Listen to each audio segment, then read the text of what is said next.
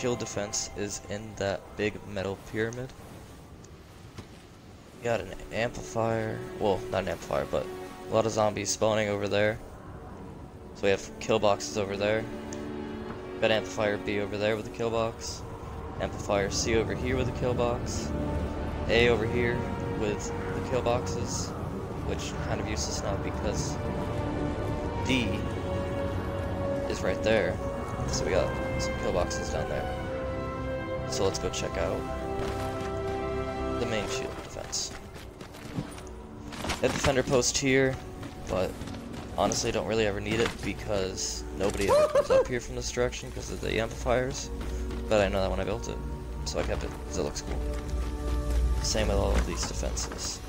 If for some reason somebody does get in here, they've got to go through that wall, this wall, and this wall with all these traps to get to it. And that's where everything is stored. Go back outside. I'm gonna head over here because this is where most of the attacks on the actual shield defense come from.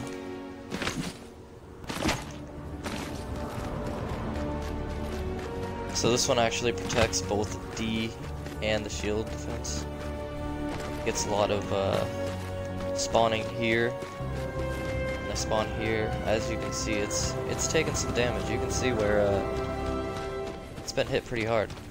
But essentially, you go in through here, and they can also come down through here and just walk through all of these traps to keep on going through these traps to A, so that leads them there instead of into here.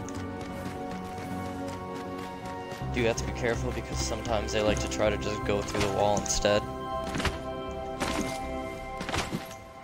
All of these are here because at first they wanted to just go through, and so I just kept adding layer after layer until they stopped and wanted to just go that way.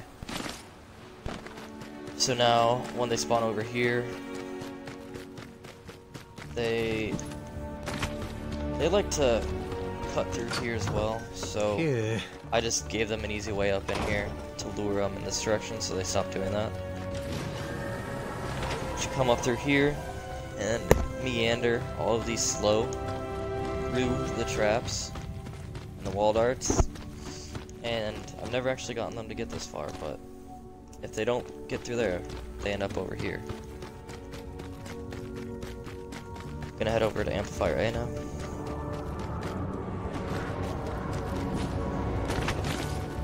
A doesn't really get damaged much anymore except for through this way, but like I showed before, they go through here, and they get through here, then they're at A through that direction. We used to get a lot of zombies through here, but once D went up, they all got pushed back. So this is basically, if there was an insane attack at 10, I guess it would be defended through that kill box. This one was also used in the beginning. They would just walk all the way down the line towards the base. It's a little low on materials when D came up, so I did all of these wood walls to protect from whatever direction. And as you can see, this is pretty far pushed up on this amplifier, so I can't really build too far, so it's why it's such a small kill box, but it gets the job done for that one. Same with over here.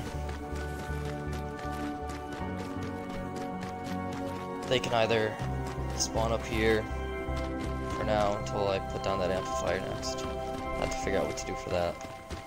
And come on through here, meander their way to the amplifier.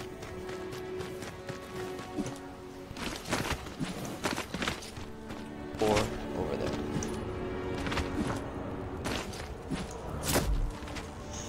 Amplifier C, this one does get a lot of hate, but it's probably the best defended, so it's not even a problem. They all spawn down in here,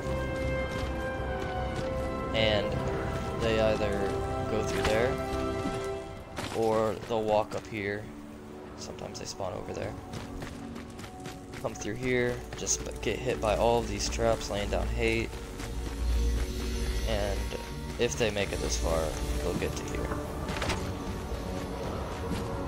We also have some spawning, actually I would say at least 50% spawn down in here, so it splits them up around this rock, so they'll either come up through here, or they'll come around through here, and then they can make their way towards Amplifier C. And then for the ones that didn't go through that side, I have this so that when they go up the hill, they get hit through here and slowed.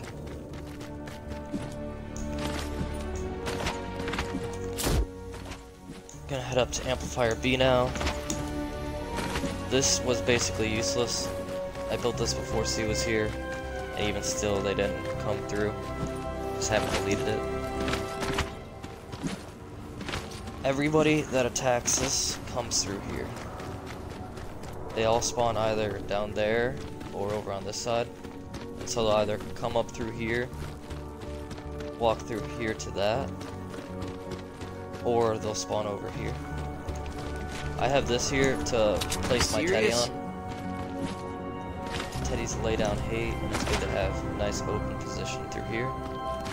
And all of this debris is just here to keep them from wandering a different way. The smashers are the real problems because they go straight for this wall. And if they're starting to go through there, they're not getting hit by any of these traps. We have a defender's post here, so they can just walk around in here as they please. And that's about it.